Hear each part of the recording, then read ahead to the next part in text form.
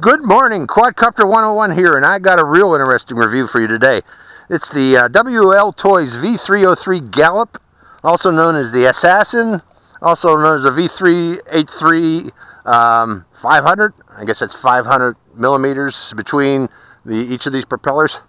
This is a unique design. I've never seen a quadcopter really designed this way, and I want to show you the internals of this, mainly to show you this design in detail, how this flies. To pop open the top of this, there are 3 grommets located on the canopy of this quadcopter. You just push up on them to pop them. Pop it and push on that grommet, and then there's also 2 Velcro strips on each side that you got to pop to open it up. Now this is the internals of this quadcopter. We have I forgot what the voltage is, but it's a 4S battery. I forgot what the milliamp per hour, I believe it's 2200 milliamp per hour at 4S, which is over 14 volts. I forgot the exact voltage for 4S. But what we got here is very interesting. Notice there is only one motor on this quadcopter, and that motor is attached to a belt drive, which is attached to a drive shaft that goes forward and aft, which is attached to 2 other belts. There's a belt for each one of these propellers on this, and these propellers include a swash plate and a servo attached to the swash plate to so that you can vary the pitch on these blades.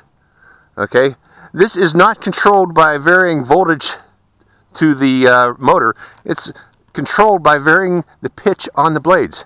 In effect, this can also go negative pitch, so that we get downward thrust and upward thrust. And that's the reason this quadcopter is extremely acrobatic. It can fly. If you've seen some of the videos of this thing, it'll fly upside down and back and forth, back and forth. That's how it's done, by changing the pitch on these propellers instantaneously without requiring the motor. If you can't do that with an electric motor, there is some that you can flip upside down and momentarily and then change the direction of an electric motor, but doing such causes extreme stress on an electric motor. So this is a much better way if you want to have negative thrust on a propeller, is to use these swash plates and pitch control links to change the pitch on the blades themselves. Let's see. Anything else inside the internals on this? Let's go with what we got here. We have the battery, which is also running to the control board. There's the circuit board, a little tiny little thing, not much there, which is attached to the power that goes to the motor. And then there's also leads coming from the circuit board going to each one of these servos on the arms. Let's put it back together and go over more details of this. Okay, this is the controller for the V383. It's a mode 1, mode 2, mode 3, mode 4. You can select the controller, whichever mode you wish for this particular controller. But it has some unusual switches on it that are different than most. Now, again, this thing can fly totally 3D manual without gyroscopic inputs. I prefer, this is going to be my first flight with this, I'm going to have to fly with the gyro input and auto stabilization. But you can change that by pressing this button here, and that will enter it into full 3D mode. Okay, today's flight is going to be a familiarization flight. It's the maiden flight of this quadcopter, so don't expect me to go into 3D mode with this thing. Not today. It's going to be a while before I try that. But to start this thing up, obviously you have to remove the canopy as shown before, and then you turn on the transmitter. Transmitter's on, and then you plug in the battery, and that should be binding to the quadcopter.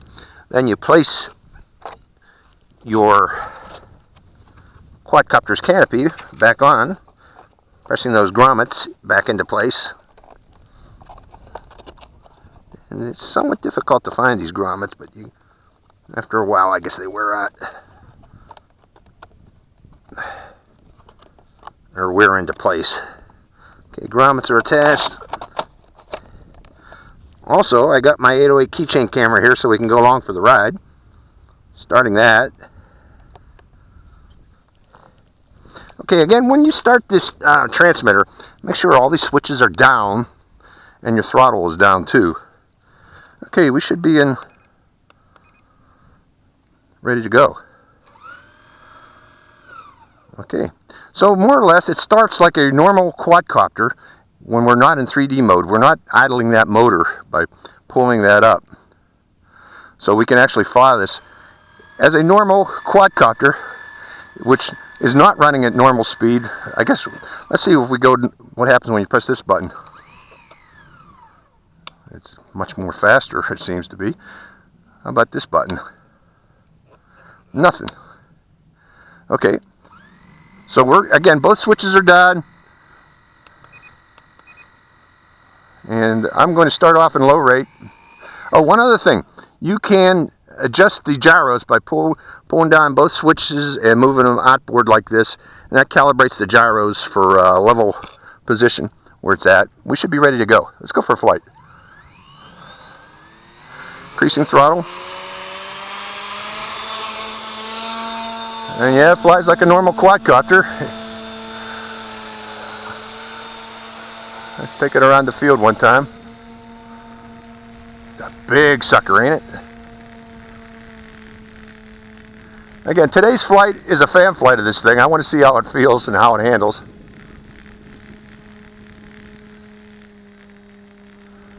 Holy crap, it's big. I'm getting out of the way of this sucker.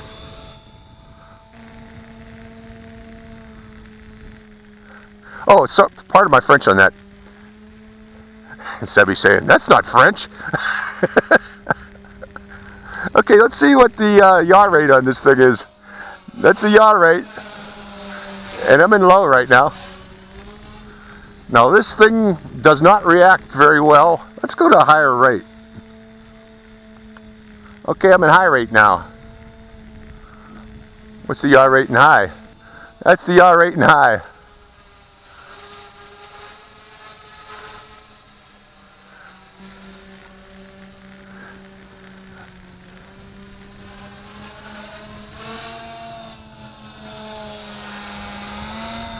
Hey, let's go try banking turns with this thing now.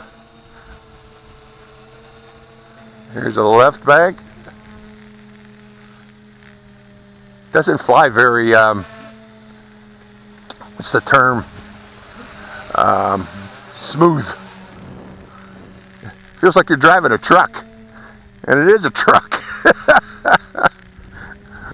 But I'm sure it's acrobatic as heck when you go into that 3D mode. Look at that tilt on that thing. Now that's a big monster there, so that was pretty darn fast coming down the field there. It just doesn't look fast, but that's fast for a quadcopter. Look at the tilt on this thing.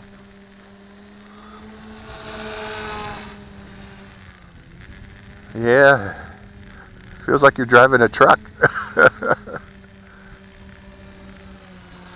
No, I'm tempted to go into 3D mode, but I'm not going to do it. Let's set it up high.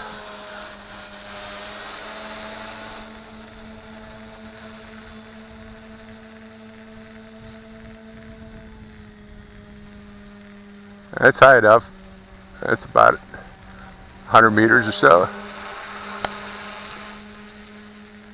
It's interesting feeling flying this one. Again, it doesn't feel like you're flying, most quadcopters don't feel like this thing. This thing feels bulky. So you gotta account for that when you're flying it. Let's go around the field a couple times.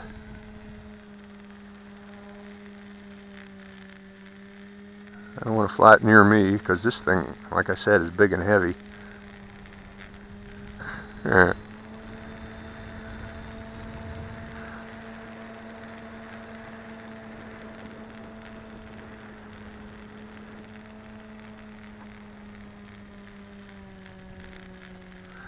Well, this is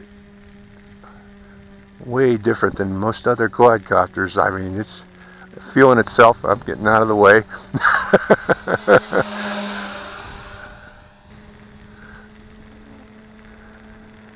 But yeah, I'm going to try this out. Try the 3D mode out on a different day, not today. Not today, thank you. Not until I really get a feel for this quadcopter. I'm going to be flying the Skyrunner after this, because I want to get a feel for that one too. I got an HD camera I'm going to attach to that one today.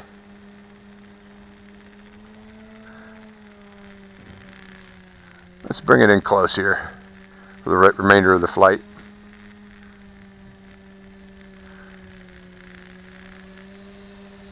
Okay, it keeps some momentum on it when you're going by. This quadcopter maintains a lot of momentum. Watch. Letting go of the stick. Maybe let's try trimming it a bit and see if that helps. And some left trim.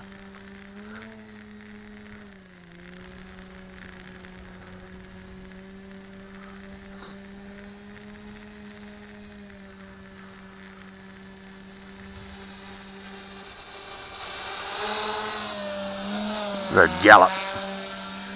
Again, we're in high rate. Side funnels.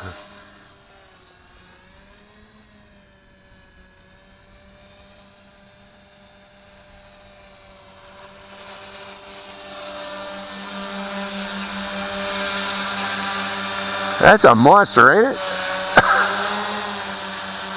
That's one monster of a quadcopter.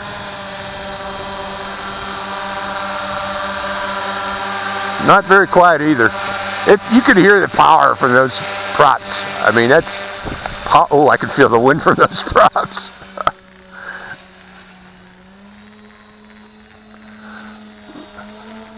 Okay, let's go to high speed. I haven't gone really high speed yet. Holy moly.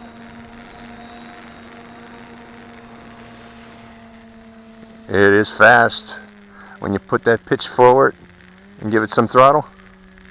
Takes a while to pick up speed though. So don't expect instantaneous speed, but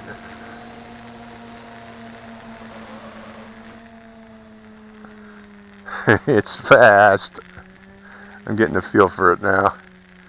This Mack truck with turbo drive.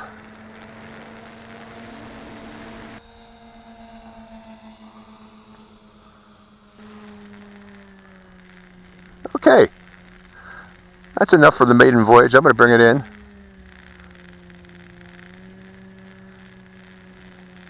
The Assassin, also known as the Gallop.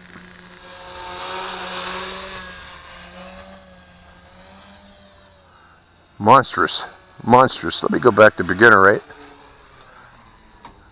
Well, there we go. That's the battery. That's the flight time you get with it. So keep in mind that it doesn't have a long flight time. I should have used a timer with this, but now we know what the flight time is by running it until it stops. So let me turn off this.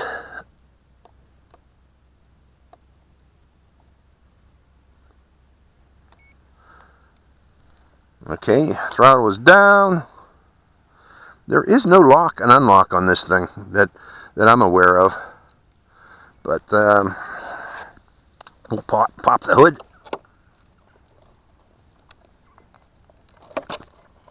No unlock or unlock other than putting the throttle all the way down. And we'll unplug the battery. There. That's it. Let's put that back on like that. Well, that was the maiden flight of the V383 Gallop. Very interesting quadcopter. It's a monster. It's a monster of a quadcopter, one of the bigger ones I've ever flown yet. So it was an interesting flight. I hope you enjoyed it. This is Quadcopter 101 with the V383 signing out.